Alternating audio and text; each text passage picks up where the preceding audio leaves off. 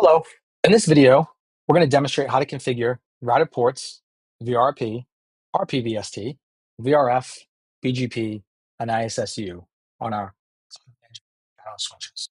And here you can see I have two switches in my A2 network. I have an MS390 and a C9300. I also have two C9200Ls in my QA lab. And I want to separate my span tree domains between my QA lab and my A2 network.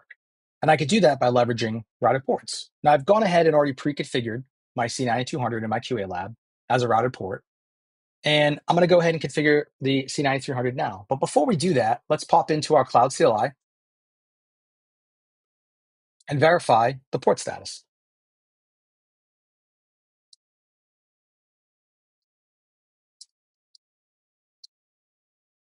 We do that by using the show interface status command. And we can see that, in fact, it's still in trunk.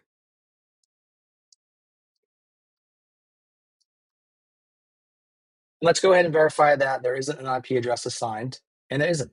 And we can do that by using the show IP int brief command. So now let's go ahead and configure our C9300 port 3 as a routed port. And we can do that by going to switching, configure, routing and DHCP.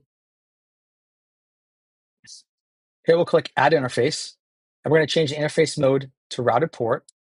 We're going to select our C9300, base for the module, and we're going to configure port 3, and we'll give this a name, RP C9200L.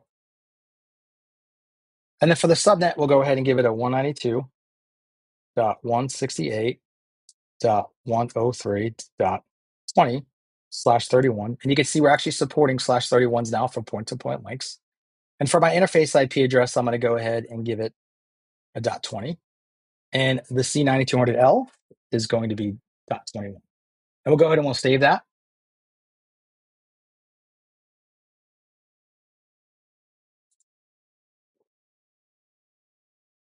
And now let's go ahead and we'll pop over to our Cloud CLI. And we can verify that the configuration, in fact, was pushed.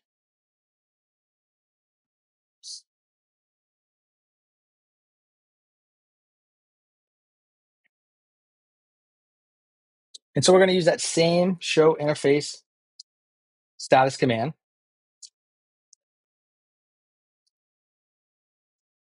And here we can see that, in fact, it did change from a trunk to a routed port.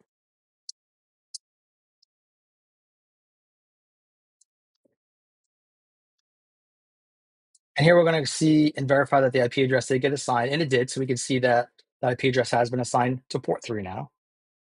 And let's see if we can ping RC9200 in our QA lab. And we can, success. Now I want to really isolate this environment. And so to do that, we can go ahead and we can configure a VRF. So I'm going to pop back over to my A2 network. I'm going to go to Organization, VRFs. And you can see there is a default one configured, but I'm going to go ahead and add a new one specifically to the QA lab.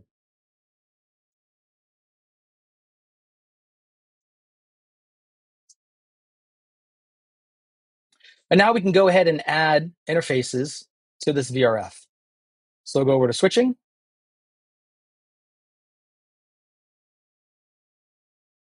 Routing DHCP.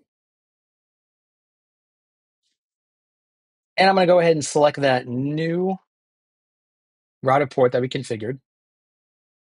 And I'm going to go ahead and add that to that QA lab VRF.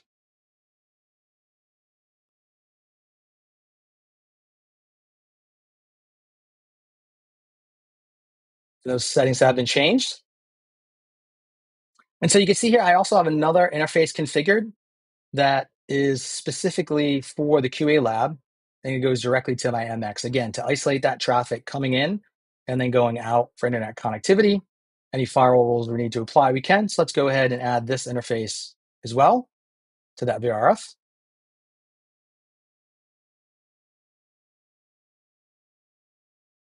And we'll go ahead and we'll save those changes.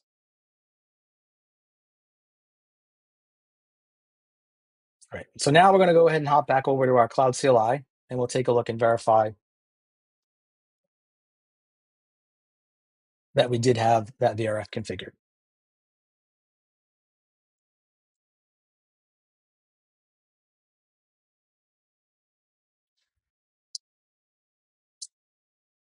And here we can see we do have the VRF QA lab configured, and we have both interfaces, port 3 and port 5. Port 3 again was the interface that connected into the QA lab, and port 5 is the port for the QA directly to the MX environment.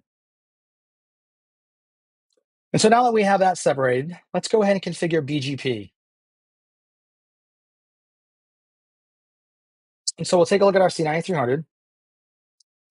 We'll do a show BGP sum, and we can see that we do not have any BGP configured today. Now I've gone ahead and I pre-configured our MS390, and we're going to go ahead and configure iBGP between the two.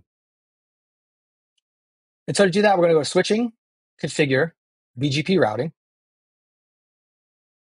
And you can see I've already configured BGP on my MS390. So let's go ahead and configure it on the C9300 now. So we'll go ahead and select 65,000, which is already pre-configured. We'll select this router. And then I've configured a loopback address for the 9300 as well.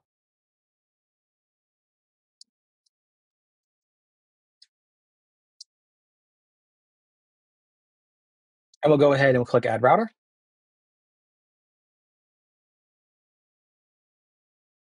And so here we can go ahead and enable BGP on this. We'll save. And then let's go ahead and start configuring. So we'll click there, we'll click Edit. We can see that it's already enabled. We can see that our router ID is going to be loopback 11.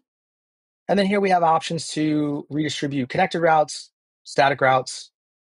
Also, if we wanted to add a local network, we could that as well, which would get advertised out in BGP. So here, let's go ahead and configure our BGP peer group. So here we'll name it MS390 iBGP.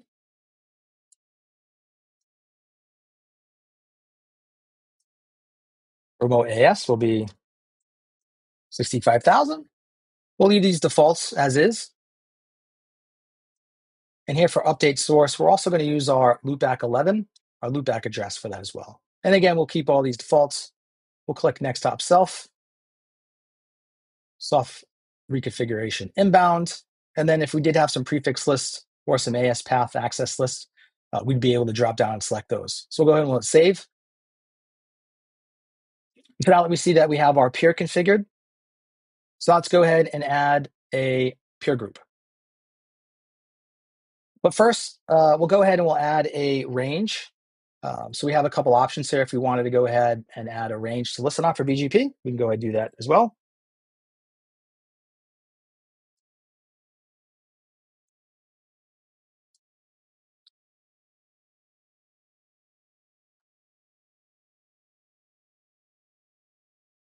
Same thing, we'll go ahead and we'll add the range, and we'll save that.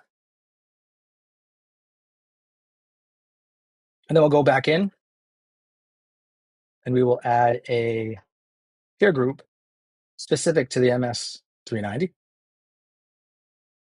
And so we're actually going to be peering with the loopback address on the MS390 as well.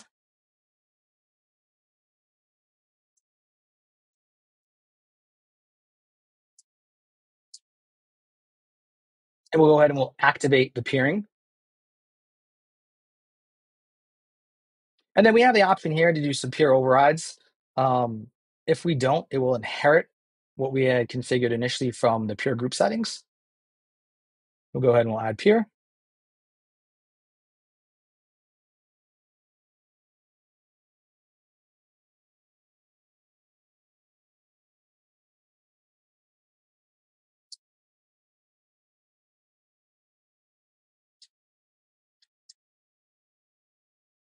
We'll save that.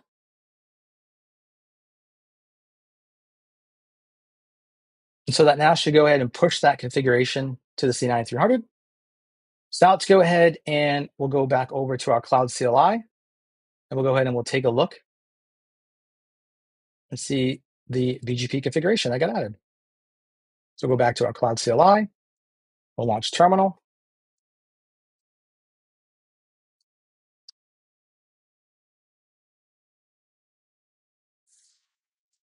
Here we will do a show IP BGP sum.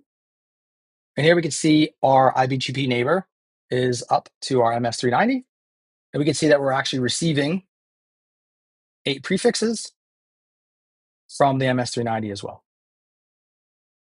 And so one other thing I wanted to show you was with regards to support for RPVST.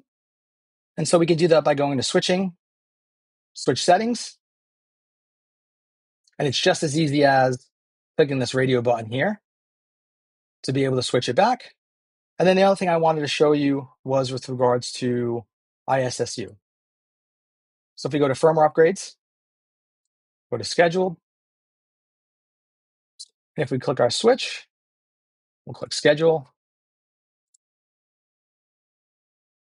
Here you can see we have the ISSU option now. So if we did have any Catalyst 9500s within that network, we would be able to upgrade them using ISSU.